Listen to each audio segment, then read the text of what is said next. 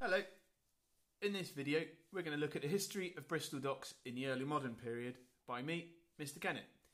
I'm going to take quite a loose definition of the early modern period and we're going to look at the 16th, 17th and 18th centuries. But first, a quick recap. Bristol in the Middle Ages was founded by a bridge.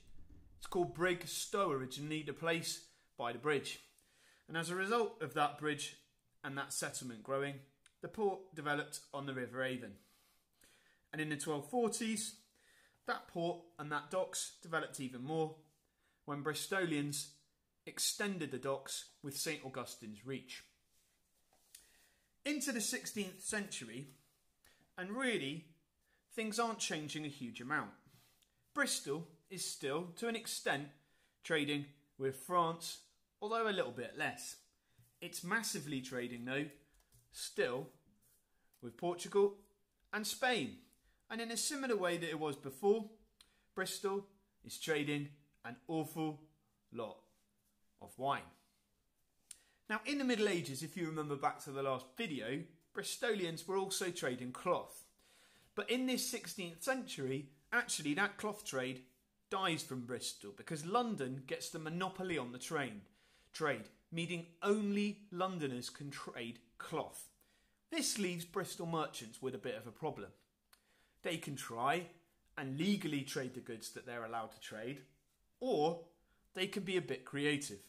And actually, Bristol merchants are creative in this period, and they start smuggling. In other words, they start trading illegally on a quite massive scale.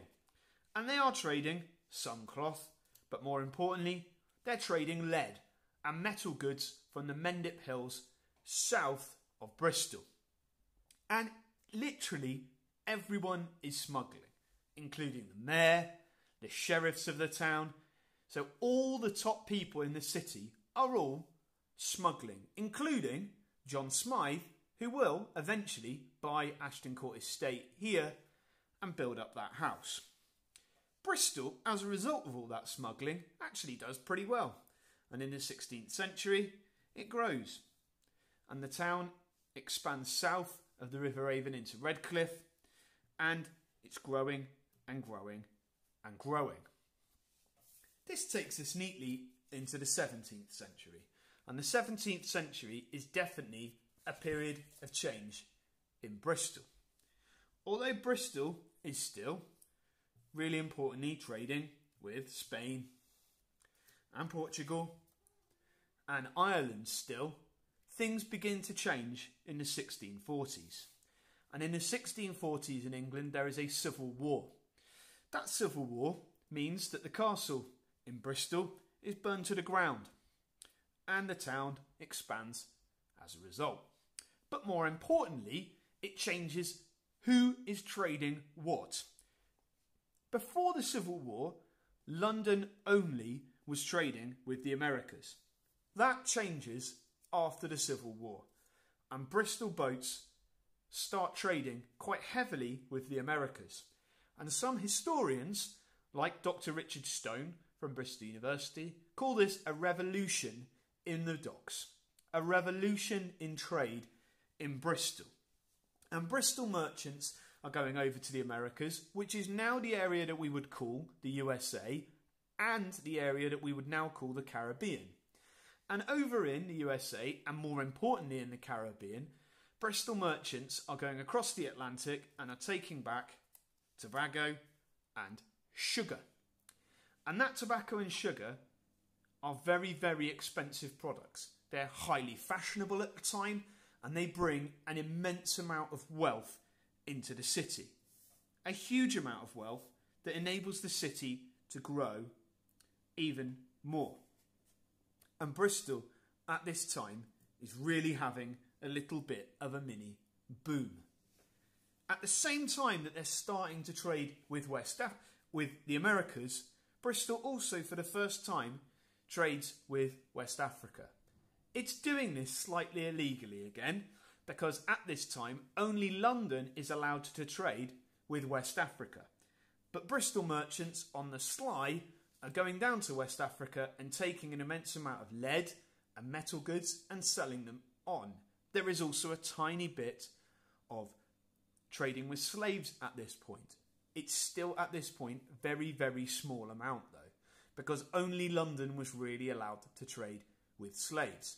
The 1690s though bring a huge change.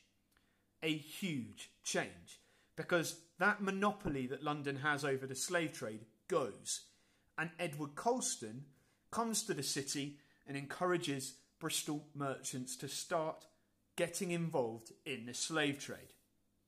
Now let's zoom out and let's look at what the slave trade was. So here we are with our world map. And this is where Bristol is, in the southwest of the UK. And Bristol merchants started getting involved in the slave trade. Now to understand the slave trade, you really need to understand where the routes were and what was being traded. So firstly, Bristol merchants were going down to West Africa here. And in West Africa, they were taking products which West Africans at this time did not have. So they were taking lead, guns, and metal goods, pots, pans, guns, metal stuff. In West Africa, the Bristol merchants were swapping those products for human beings. And this is really quite awful. And they were swapping them for enslaved people. So enslaved people from West Africa were then being taken over to the Caribbean. So on this leg of the journey that we sometimes call the Middle Passage, this is where they were taking enslaved people. And they were taking those enslaved people to work here on plantations, and those people here on the plantations were making goods that were then taken back to Bristol. And those goods were, funnily enough, goods that brought a lot of value. Tobacco, sugar, rum. Now this made Bristol merchants incredibly rich and incredibly profitable, but at a massive cost, and a huge cost.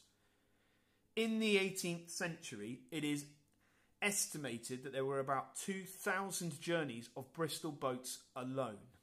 And really importantly, here, Bristol merchants took over 500,000 enslaved Africans to work in the plantations here. So there was an immense amount of profit coming into the city, but at an awful, awful cost. Let's go back to Bristol.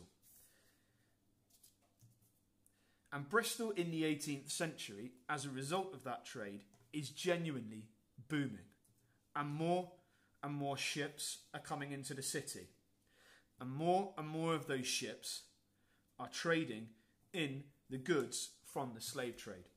So they're taking lead out of the city and metal goods, and they're bringing back into the city tobacco and sugar at a vast scale. A vast scale. The profits from this trade were huge, and they definitely mean more development in the city. And this is where your fancy Georgian buildings start popping up in Bristol. In particular, in Queen Square, in the houses that sit above the docks in Redcliffe, and on the hill in Park Street. And some really, really famous Bristol merchants like John Pinney, who lives up here in Park Street, make an immense amount of money from a trade that really is at the cost of human beings in a quite awful way. And that is the story